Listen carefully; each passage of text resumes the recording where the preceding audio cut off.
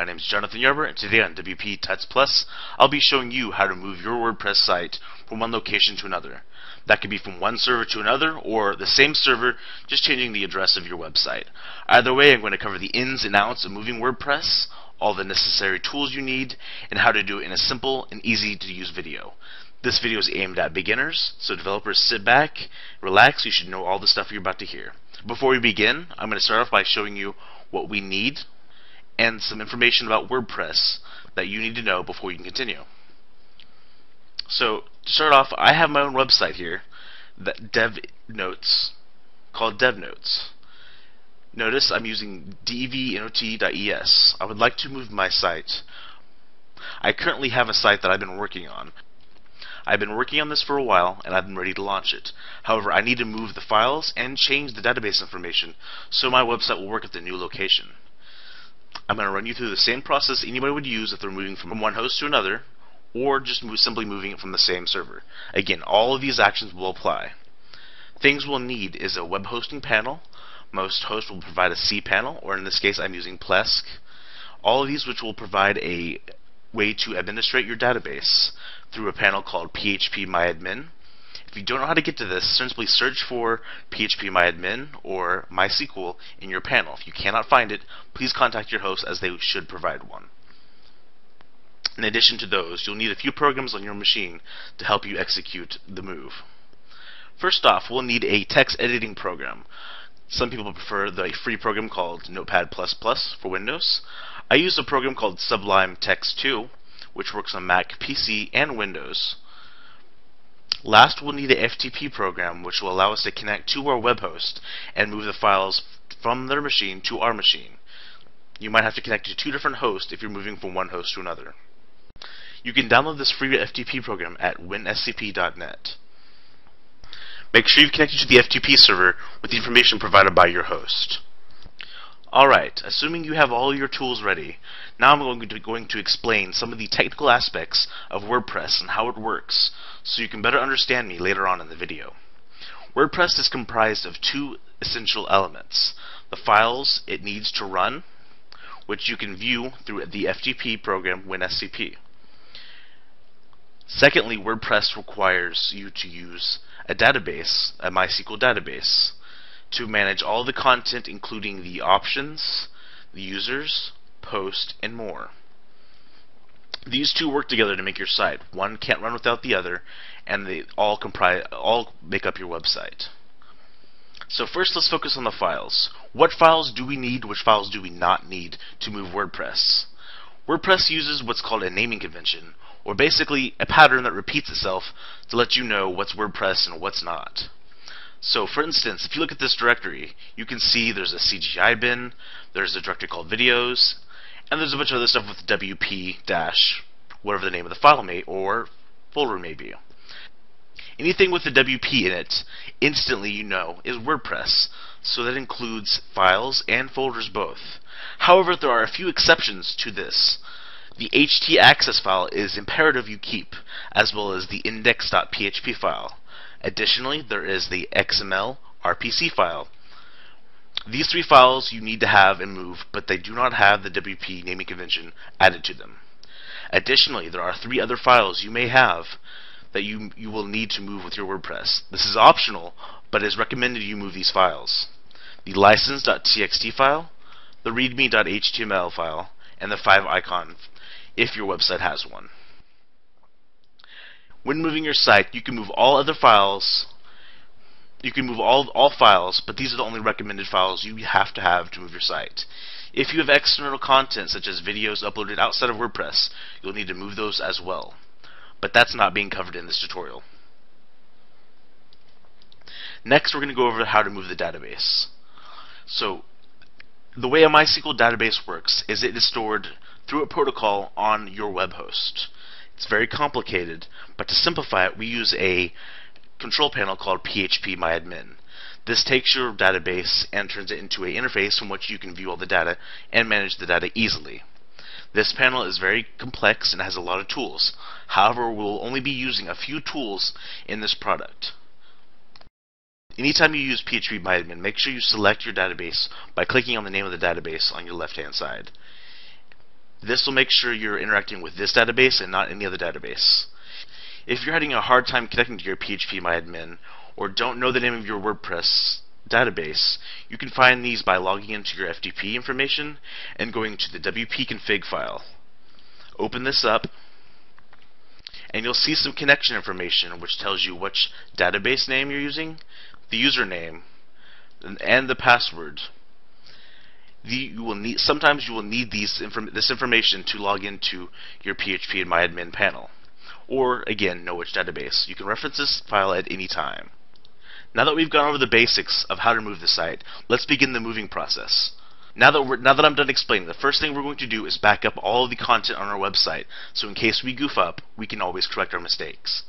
So, using the FTP program, I am literally going to download all of the information from the FTP site to my local machine. Again, using the WP naming convention and knowing which files are on my FTP, I'll select all the files I want to download.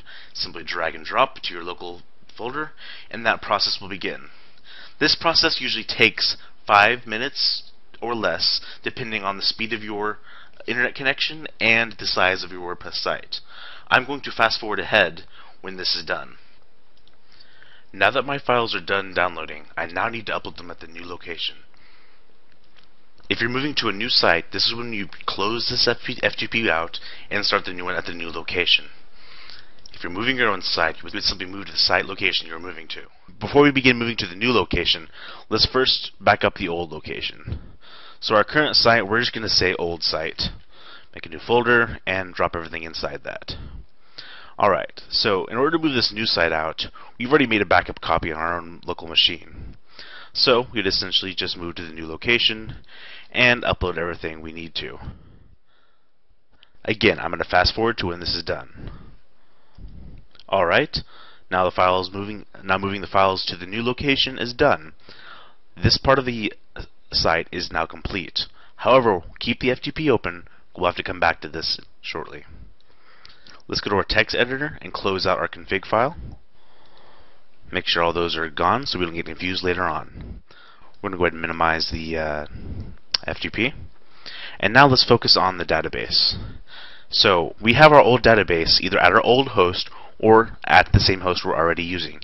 Either way, we need to back this up just as we did the files.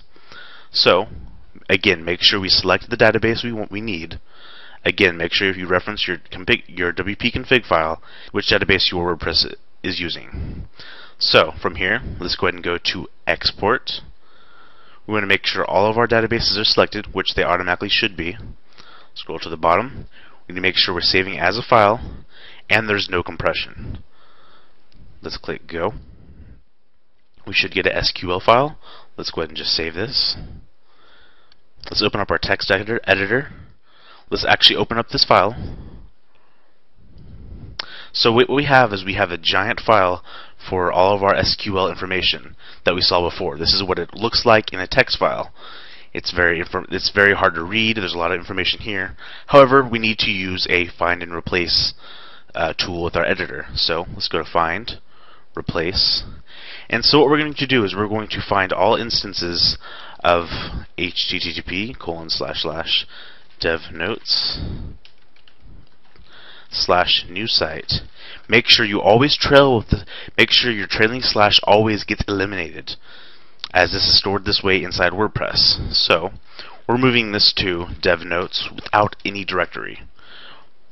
This is only for people that are rewriting their URL. If your site's domain is not changing, the www, the https, as if you were using a secure SSL certificate, this is only for people that are moving their site address URL, such as to a new domain, a new directory, etc. If you're not doing this, skip this step. So, our old location replaced with our new location. Again, no trailing slashes. Let's replace all. Alright, let's go ahead and save that. And then go ahead and close this file. So at this point, you would assume you're moving to the new PHP MyAdmin panel on the new host, if you're moving host. If not, you're staying on the same host. What we need to do is, again, select the database, check all, and then drop the selected tables. Click yes to confirm you want to drop these. Again, make sure you've downloaded your backup first, otherwise this information is lost permanently. Alright, let's go ahead and select your database yet again. It'll say no tables are found. So now we need to import all the information we just changed. So let's go locate that file. It'll be dev notes number 2. Alright, let's go ahead and click go. And now you can see all of our information has returned to us. We go to WP options, we'll notice that the site URL is now without the address underneath it. Alright, so now that that's changed, that's how you would replace your SQL information if you were to be on the same database on the same host. Now for a second, let's pretend we move to a new host and we have a new database that we have to set up. So let's go over here and go to databases and let's add a new database. This is going to be called devnotes launch _ launch. Okay? Alright, so let's do devnotes _L for launch. Let's use a temporary password, password 2. Alright, now we have our username and a password to it. Now we can access the web admin part. Let's go ahead and close this other one out so we don't get confused. As you notice, there's still no tables found in the database. A quick note, while this is happening, your website will show this error message. So let's remedy this problem by reestablishing the connection, by uploading the tables, and again, changing the information. Alright, so we've created the database and the users to that database.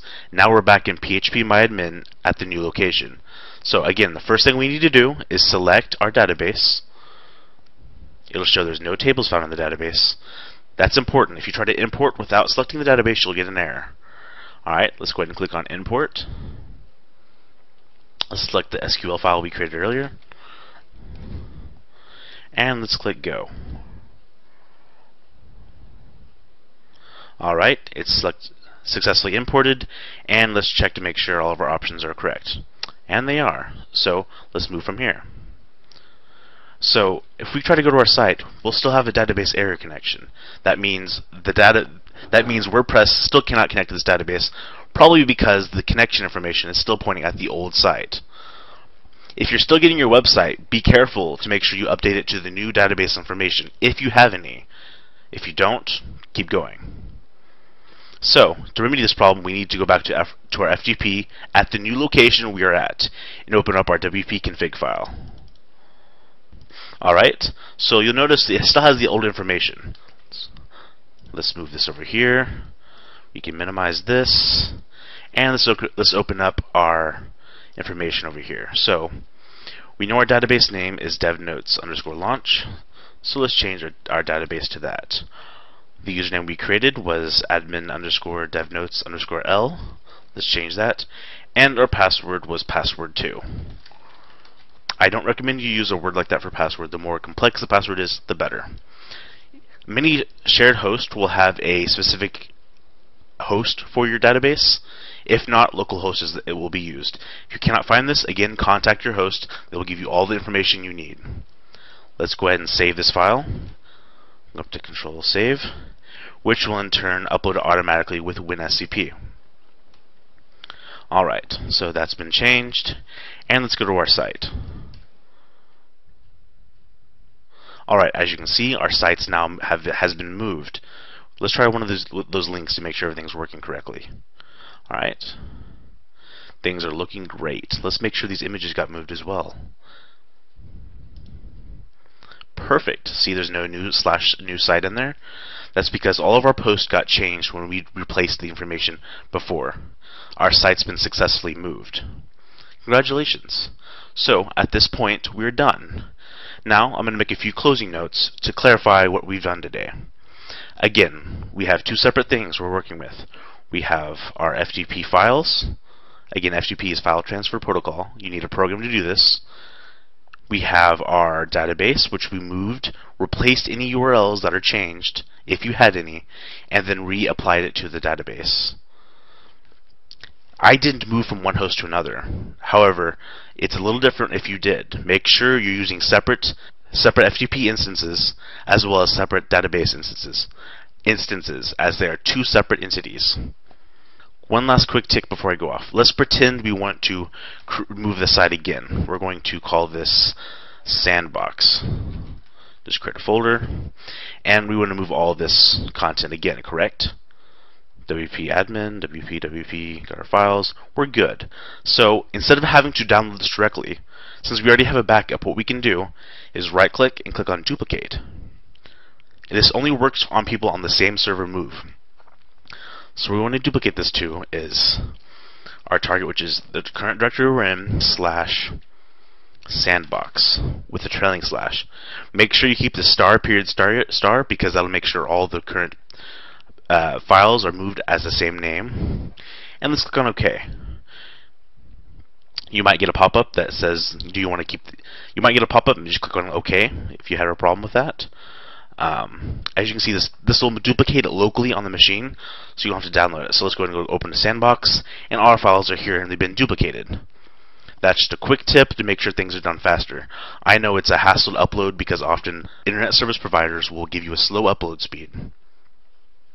In closing, if you're still having problems, please refer to the text version below, as that might give you slower and easier descriptions of each process. Any questions or comments? Put them in the comments section below. I'll be sure to answer them. I hope this was helpful. Have a great day and keep on blogging.